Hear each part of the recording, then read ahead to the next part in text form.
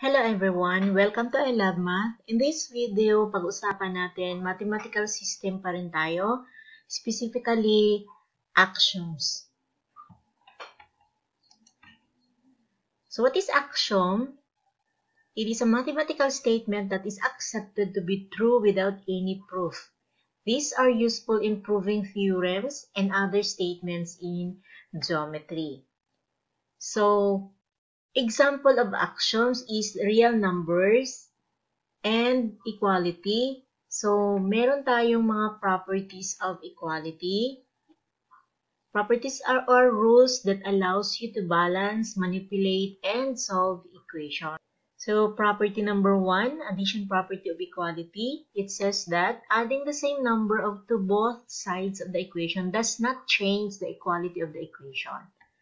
So, if A is equal to B, then A plus C is equals to BC. So, ibig sabihin, kung meron tayong, kung equal si A kay B, so hindi siya magbabago kahit i-add mo siya ng another item, which is the C, in both sides. Basta sa both side mo lang siya. The left is equal to the right pa rin siya. Kasi, in-add mo siya sa dalawang side of the equation. So, the equation is equal pa rin. So, we will have an example. If x minus 2 is equal to 4, so, pwede tayong mag-add sa left side of the equation and to the right side of the equation. We can add 2 sa left side, then 2 din sa right side. So, we can cancel. Negative 2 plus 2 is equal to 0. So, ang natitira is x is equal to 4 plus 2 is equal to 6. Paano natin ma-prove na yung sinasabi na that's not change the equality of the equation? Paano natin malalaman na equal pa rin yung left is equal to the right side of the equation? We will just substitute the value of our x to sa equation natin. Kanina, x minus 2 is equal to 4. So, the value of our x is equal to 6. Minus 2 is equal to 4. So, 6 minus 2 is equal to 4. 4 is equal to 4. So, ibig sabihin, kahit nag-add tayo ng 2, both side of the equation, hindi nagbabago yung equality of the equation. Equal pa rin sila. Next is the subtraction property of equality. It says that subtracting the same number to both sides of the equation does not change the equality of the equation. Pareho lang sila ng addition. Ang kaibahan lang nila is subtraction dito ang operation. So, if A is equal to B, then A minus C is equal to B minus C. We have an example. If y plus 7 is equal to 10, then pwede tayong mag-subtract ng 7 both sides. Hindi magbabago yung equality ng equation. So, we have y plus 7, then minus 7 tayo both sides. So, ang natitira is y is equal to 3.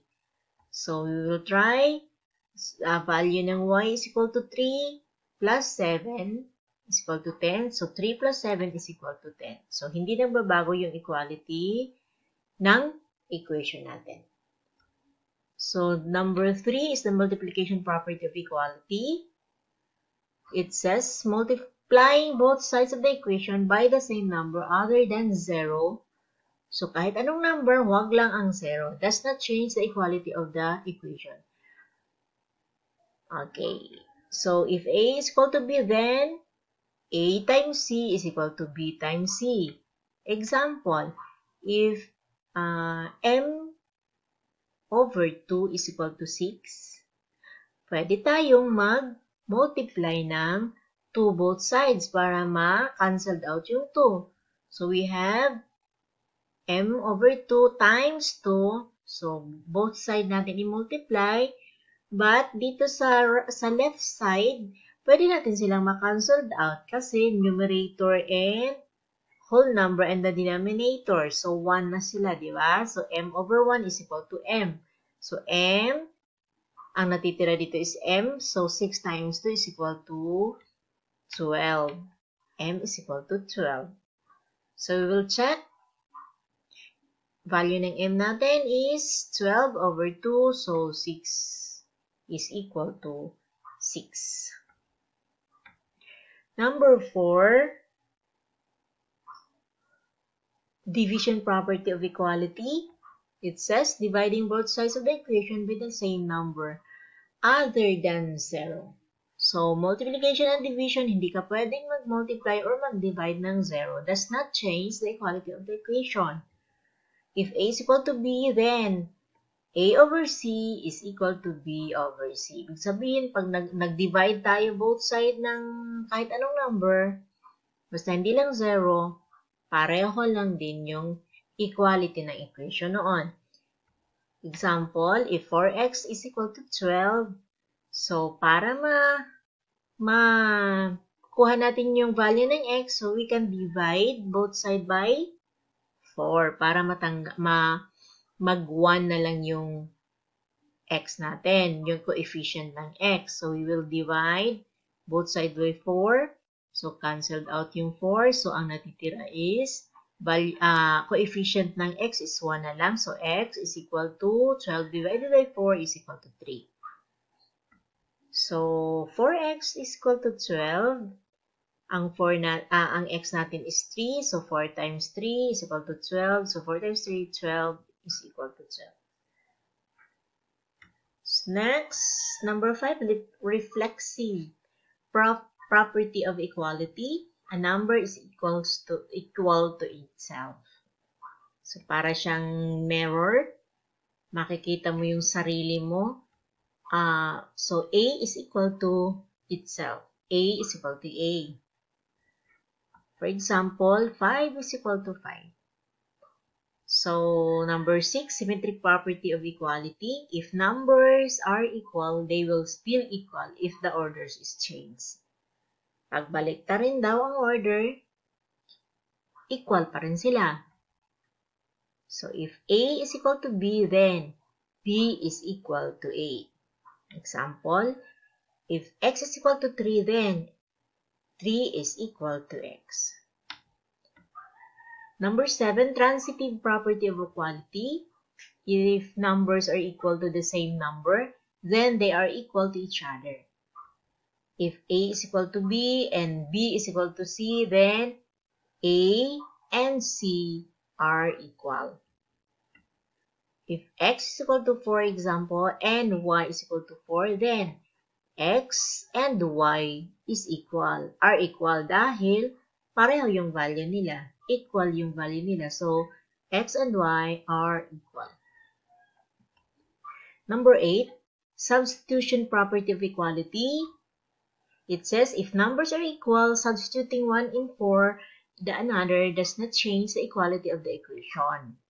Nagamit na natin to kanina, yung substitution property, nung pag-check natin kung nag-equal ba doon sa addition and subtraction or doon talaga sa division, yung ginamit natin kanina na pag-check sa addition, subtraction, multiplication, and division. So, ito yun, yung substitution property of equality. It's if A is equal to B, then B may be substituted for A in an expression containing A. Example, if x is equal to 6 and y is equal to x minus 2, so y is equal to 6 minus 2 ay pareho lang din. Kasi, ang x, sinubstitute lang niya ang value ng x dito na which is 6. So, ito ngayon, si y is equal to 6 minus 2. Nagamitan natin tong substitution kanina. So, hindi na natin elaborate. So, next, we have the properties of congruence. Reflexive property of congruence.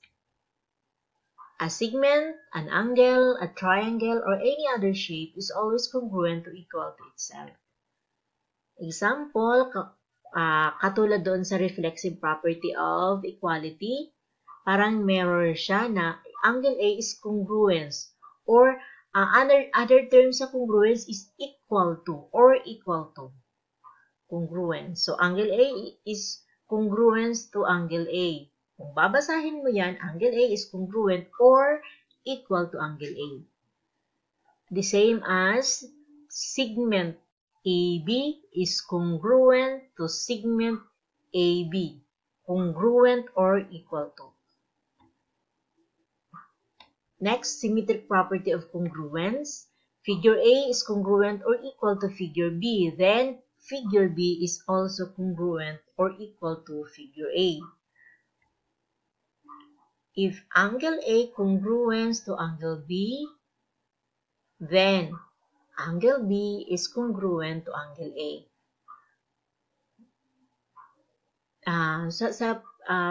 Katulad lang din ng properties of equality, may symmetric property of equality tayo. So, magkapareho lang din sila.